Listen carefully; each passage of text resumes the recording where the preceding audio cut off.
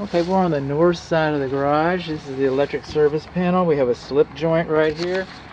The box should have been sealed on 3 sides to help prevent moisture from getting into this stucco wall system right here. That's what we should have had. And we've got a nice slip joint down there. That's a nice feature. We have 1 grounding rod. Okay, we should have 2 grounding rods within 6 feet, and I'm just not seeing it. Okay, so that's the electric meter. The box should have been sealed on 3 sides.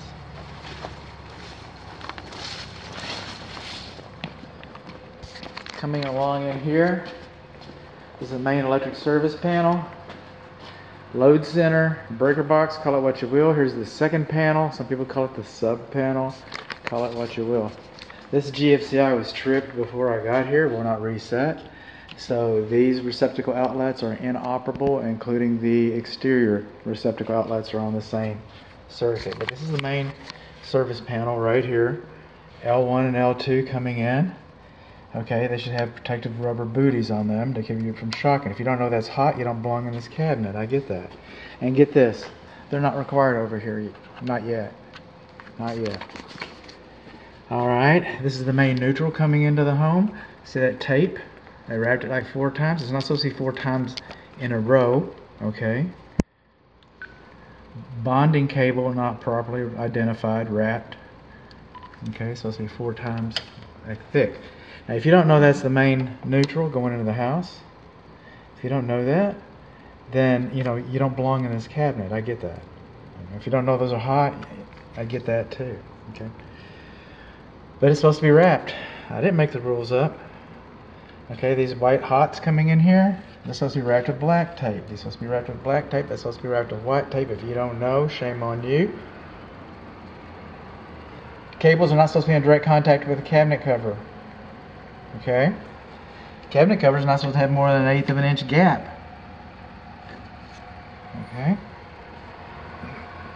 Debris is not supposed to be inside the cabinet, nor is paint inside the cabinet. Now, I get it. I'm not seeing any paint on the bus, so you're probably not going to have any ill effect because of this paint. The code says no paint inside of a cabinet.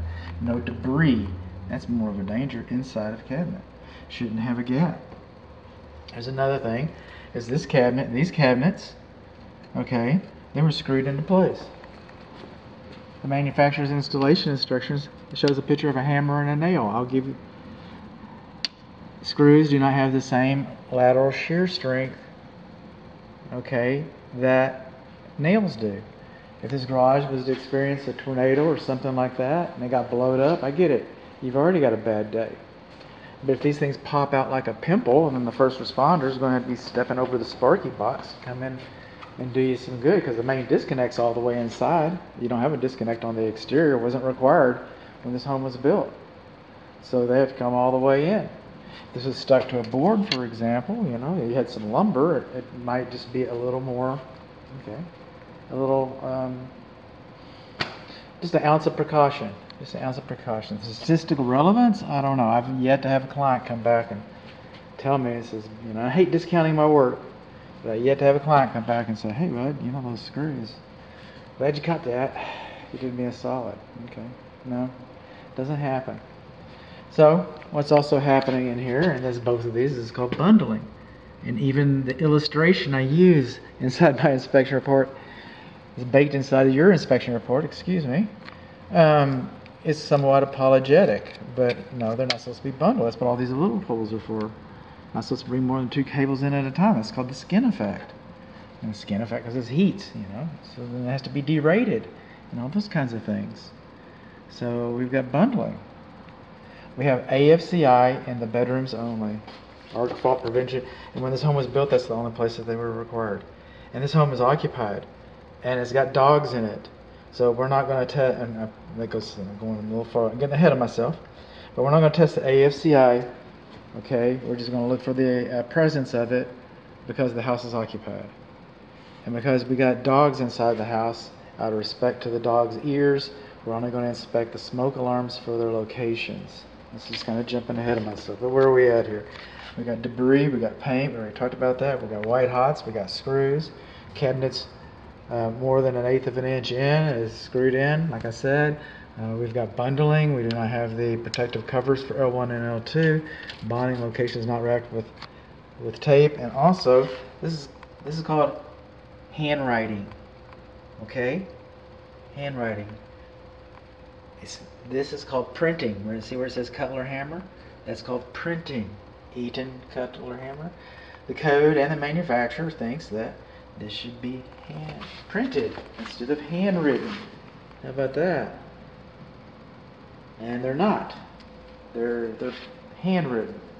I mean, is this house going to burn down because you hand wrote AC in there? I doubt it. But I didn't make this stuff up. Now here's another thing. Manufacturer's installation instructions supersedes. They require duplicity, and we do not have duplicity either. So we learned that we don't have duplicity. We learned that our cabinets are hand labeled. We learned that our breakers, circuits were hand labeled. We learned that our cabinets were installed with screws. We learned that we got a 1/2 inch gap. We learned that we got debris and paint inside of the cabinets. I thought this one had more paint in it. That does. Look there. There's some paint. We learned that we've got bundling. We learned that L1 and L2 don't have protective booties. We learned that we got white hots. We learned that our main neutral is not properly labeled.